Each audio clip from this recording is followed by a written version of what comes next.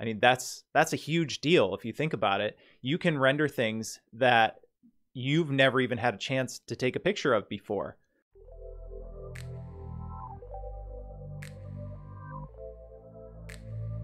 Hey everyone, I'm Adam Kelly. In this video, I wanted to share some progress I've made on a 3D rendered synthetic dataset I've been working on.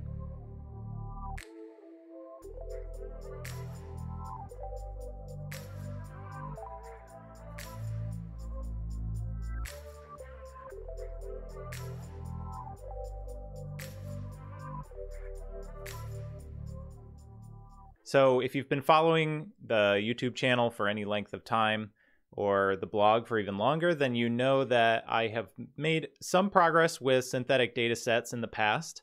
I started out with a cigarette butt detector that was built using sort of just pictures of cigarette butts that I cut out and then pasted over lots of different backgrounds with a Python script. I released that as open source code, the CocoSynth repo, if you're looking for it. I'll put a link in the description. I also did the same thing with weeds, where I took pictures of weeds and cut those out and then put them over lots of backgrounds of different types of grass and stuff, and then tested that out. It worked really well. And also lots of students in our course on creating Coco datasets, they use the same method and it works out really well. So clearly this method can work using just randomly pasted foregrounds over backgrounds. But what I'd always wanted to try was a foreground that was only 3D rendered, that there was no actual true picture being introduced to this data set. I still wanted to use just normal backgrounds, but not anything, any actual photos of the object. So the first challenge was to come up with an object that I could 3D model. And my first thought, just looking around my house, was something like this water bottle. I was like, oh, that's simple enough to model. I can do that. Well, this wouldn't be a very big challenge because the Coco dataset already has bottles in it. So I'd be retraining a neural network that had already been trained on bottles to only find bottles. So that didn't make any sense. I wanted something a little more challenging. And the solution I came up with was these reading glasses. So these present a really interesting challenge. They're not that difficult to 3D model. And they introduce this challenge of not only are the frames a little bit transparent and reflective, obviously the lenses themselves are transparent. So that makes this more challenging, and those glasses are not included in the Coco dataset. So it would be a true test of whether a purely 3D rendered synthetic dataset could be used to train a neural network to detect objects and images or videos. So for the rest of the video, I'm going to show you how I modeled this, modeled the glasses, and the journey I went through rendering them and creating a data set that was representative of what actually, was going to be in the photos that I wanted to detect these glasses in, and then show you the results I got, which I'm actually pretty impressed with at this point. I think there's lots of room for improvement, and certainly the method was kind of hacked together, so I think there's a lot of room to improve the workflow from beginning to end. But overall, I'm super excited, and I want to show you what came of all of this. This is the order of steps that I took to get the neural network trained. So step one was to create the 3D model in Blender. Step two was to create some sort of way of taking pictures of the glasses from lots of different angles in Blender. So I generated a path that the camera could follow. Step three was to render at all of those different points along that path with a transparent background so that we could get images that could be pasted over top of backgrounds. Step four was to gather a bunch of background images. I had a bunch of pictures that I'd already taken from around my house for a previous project, so I just added a couple more to that to make it have a decent representation of the environment that I would be taking pictures in.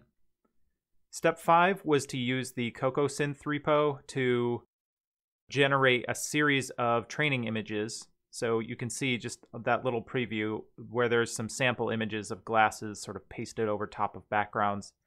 And then step six was to train the neural network and then test it out on real images, not using any 3D rendered stuff anymore. Those were just purely real images once I'd finally trained it.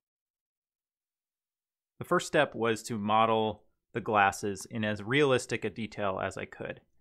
And I have been using Blender for a couple years now, but I don't consider myself to be an expert modeler.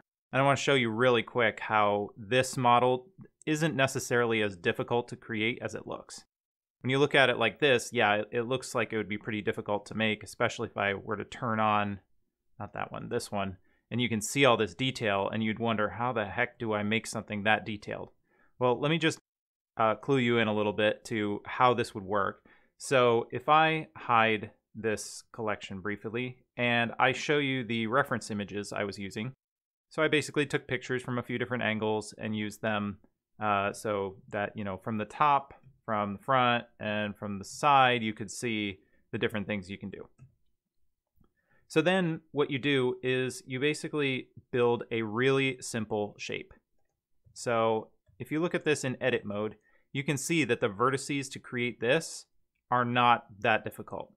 I'm confident that anyone with some beginner Blender knowledge could create a shape like this.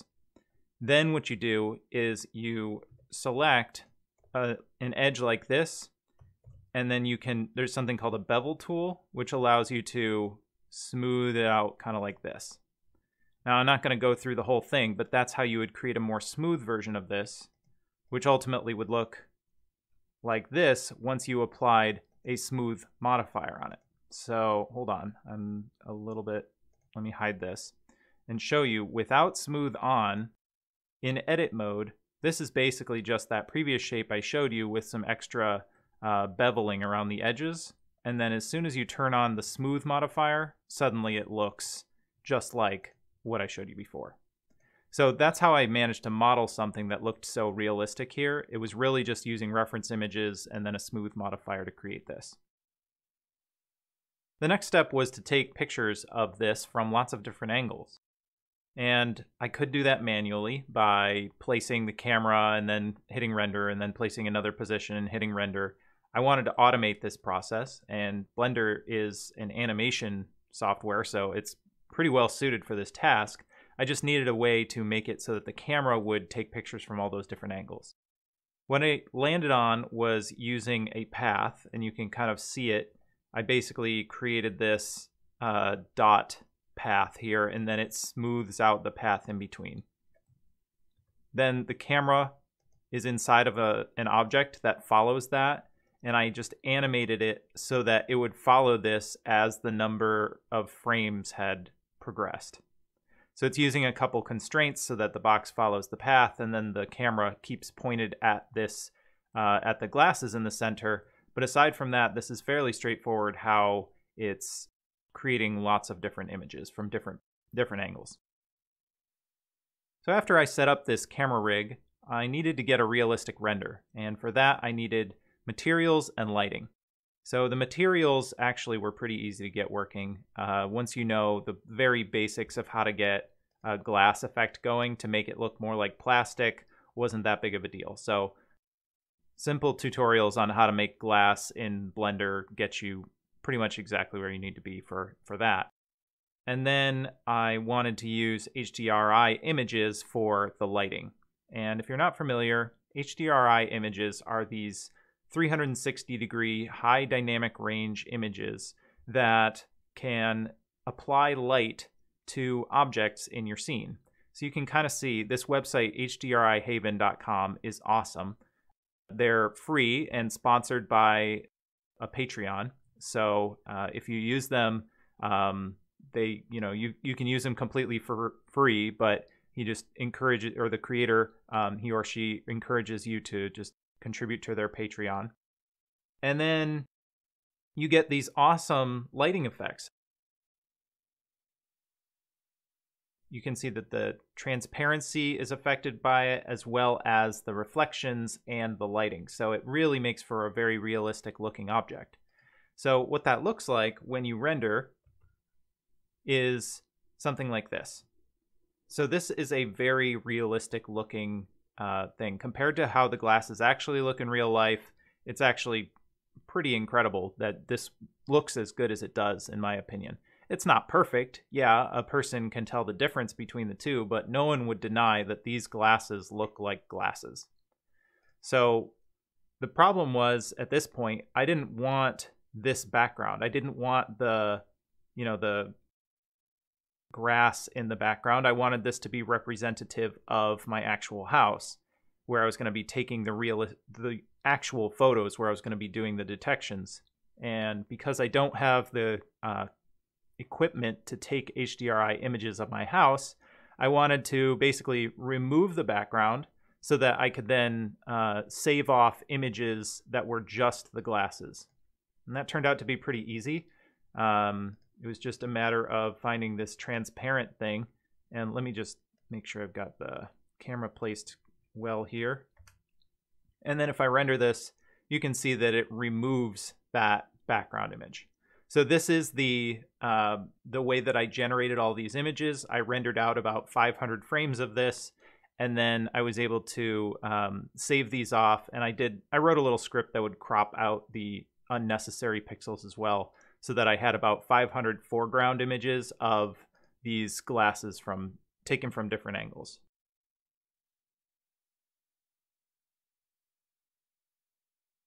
Once I had my glasses rendered, I had lots of those images, but I also needed some backgrounds that I was going to compose them over top of. So I used some photos from around my house, because that was going to be where I was going to be taking pictures of these glasses for testing purposes. I would think you'd want to, if you were doing something similar, and you were going to do more outdoor detection, you'd want a lot more outdoor images, but I just wanted to do indoor for this test. Then I used the CocoSynth repo, and so that's basically a GitHub repository that I have created and open sourced, where you can basically just take in backgrounds like the image on the right and then compose foregrounds that have some transparency randomly over top. So what it does is it creates a training image that it already knows which pixels belong to the foreground, and so it's able to create those annotations in Coco format for you so that you get these training images. So I generated a lot of these training images and also some validation images, and here's a couple examples of what those would look like. And then I trained YOLACT. So training took about 8 hours in this case. I basically just kicked it off and let it run overnight. And I trained with 4,000 training images and 1,000 validation images. If you've never heard of YOLACT before, then it's something you should know about, because it's a really awesome real-time instant segmentation neural network. So it's able to detect not only the bounding box of an image, but also the pixels that belong to that object that it's detecting. And unlike previous object detectors like this, it actually is able to do it in real time, meaning like 33 frames per second, as it says right here. So that's kind of a huge deal, and that's why this is one of my favorite new object detectors that I've been using. And I made a couple tutorials on how to use YOLACT on immersivelimit.com. If you just go to the tutorials page and search YOLACT, you'll find this. And there's a helpful tutorial that will teach you how to train YOLACT with a custom data set. So that is basically the method that I used for training YOLACT.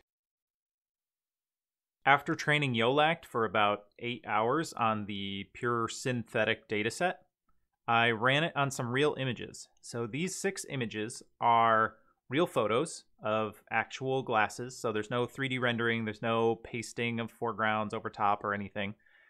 And actually the bounding boxes turned out great. I was really excited when I saw that. It meant that clearly something was working here. And you can see in basically everything except for the bottom right, it got it perfect for the bounding box. The bottom right, it did get a false positive with that little guitar stand in the background, but I figured that was probably just due to not having enough training backgrounds or something like that. So the thing that was a little disappointing though was the masks don't really work. The pixels are supposed to be shaded in where it found that object. So as you can see in like the top left picture, the frames kind of got ignored on the front completely, And I learned a little new terminology for glasses. Those are called the temples, the parts that go over your ears. Those got partially shaded in. It's kind of spotty, and that kind of holds true for the rest of the images too. It gets the temples okay. It gets them a little spotty at times, and then it completely ignores the lenses and the parts of the frames that are more see-through. So there were only a couple there where it got any part of the lenses, and it should be getting 100% of the lenses. If it's working properly, these should be much more defined, shaded in regions. Now, of course, I was hoping to get this right on the first try, so I was a little disappointed when that didn't work out for me. But I had some suspicions as to why this wasn't working. And the main suspicion was that if you think about what's happening with glasses, you're always going to see some background behind. Let me see if I can position this. So you can see my skin here is visible through the glasses. Well, when I was rendering them, I had rendered transparency around the frames of the glasses, but the lenses were not transparent at all. They were showing whatever was behind it when I rendered it. And because I was using these HDRI images for the lighting, it was rendering a field or a sidewalk or, you know, a photo studio or whatever it was that I was using. And so no matter what angle you took it from, you weren't going to get any images that were truly representative of what this would look like in the environments that I was going to be taking photos of it. I think if I had HDRI images of my house, then that probably could have worked. It would have been close enough, but because I didn't, that was actually a problem. So I was a little bit stumped as to how to solve this problem. And back when I worked at Microsoft, I was on the HoloLens team for 3 years. And one of the teams that was very close to my team was the synthetics team at Microsoft. So I reached out to one of my old colleagues that I had met during that time, Pedro Urbina, and asked him if he had any advice on how I might be able to proceed and improve this. And he looped in someone else, John Hanzelka, and together they suggested a couple different things. And one of them showed basically how to, in Blender, how to make it so that not only does it render transparency around the frame, but also through transparent things in whatever object you're rendering. So I tried that out and it was like night and day. It looked so much better, so much more realistic. So I just wanted to give a big shout out to Pedro and John and just say thank you so much for the help. It really got me moving again. And so I was able to make those changes, and I'll show you what those changes look like so you can see what happened. So the problem was when these images rendered, they would show whatever was behind it. I needed to get rid of this and replace it with that transparency effect. And the technique is actually pretty simple. The node view of how this shader works is normally it goes directly from the principled BSDF shader to the material output.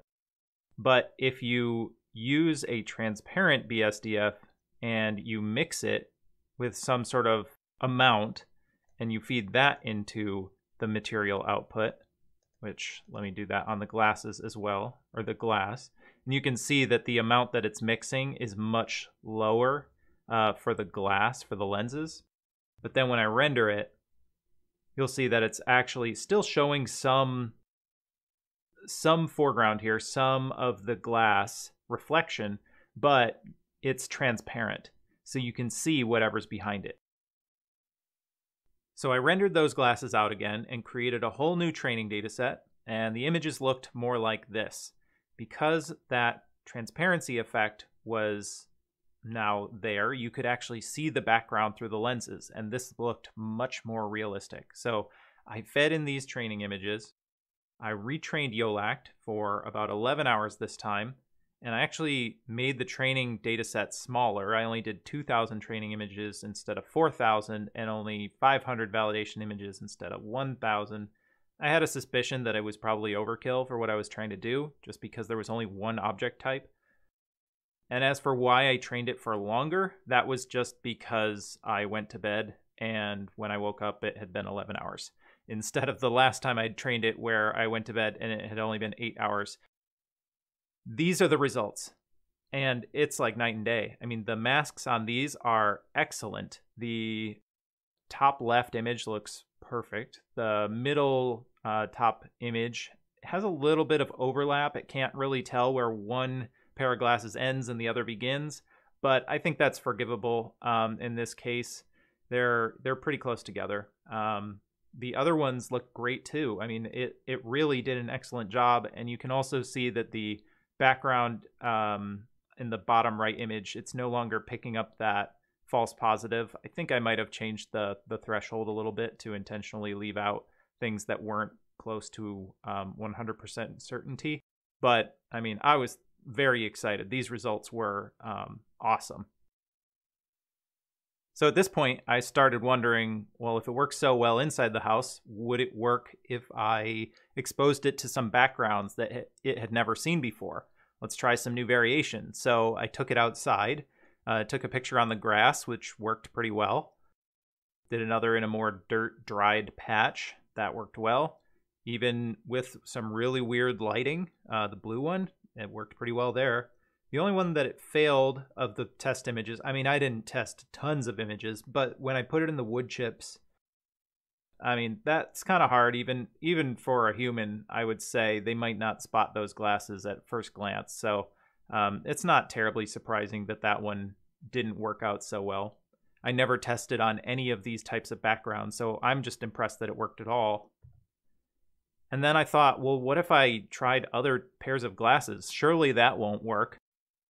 I was wrong. So I tested it out on a couple pairs of glasses that it had never been exposed to at all.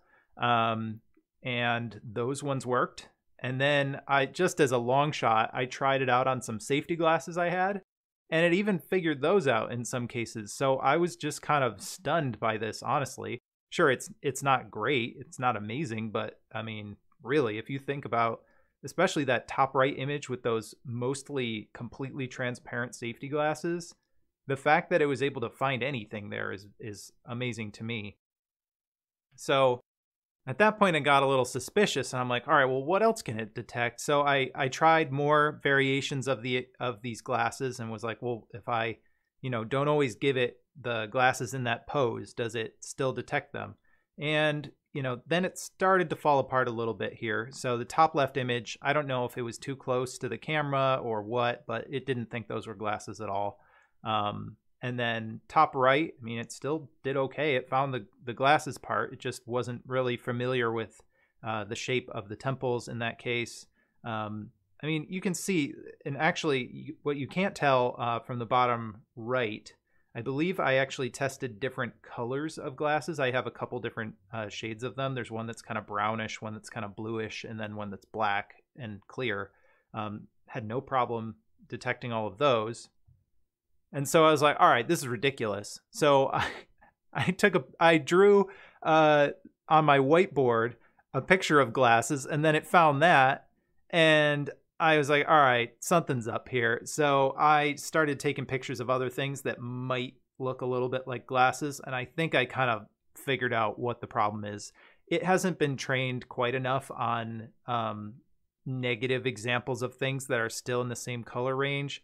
So while it didn't pick up anything like the pen and those other, like the cable and plastic on the top right, it was pretty confident that it had found glasses when it saw some of the bottom left, the cables there, and then the whiteboard thing in the bottom right. So let's just say this thing still needs a little work, but the fact that it can detect glasses as well as it does, even glasses it's never seen before, even glasses drawn on a whiteboard, is pretty impressive to me. Honestly, I'm pretty blown away by how well this worked and how much I could do in my limited free time. I pretty much put this together over the course of a couple weekends and evenings, and I was able to do it all myself, which is kind of amazing. I was able to 3D model something, figure out how to render it to a point where it was realistic enough that basically a neural network couldn't distinguish between what was fake and what was real. I mean, that's a huge deal. If you think about it, you can render things that you've never even had a chance to take a picture of before. I mean, the possibilities there are endless, really. So this is just, I'm definitely going to make more content on this. But I would also love any reinforcement. If you guys are excited about this too, and you want to see more content like this, let us know. Reach out to us on social media, leave a comment, subscribe to the channel. We'll definitely be creating more content about this, but as for how much and how soon, that might depend on what you guys are most excited about. So as always, thank you so much for watching, and thank you so much for all the positive feedback. It's always so encouraging to share stuff and then hear what you guys have done, taking on some of these projects, learning from our tutorials and all that. It just means a lot to both myself and to Kayla when we see those comments. So thank you so much, and I'll see you next time.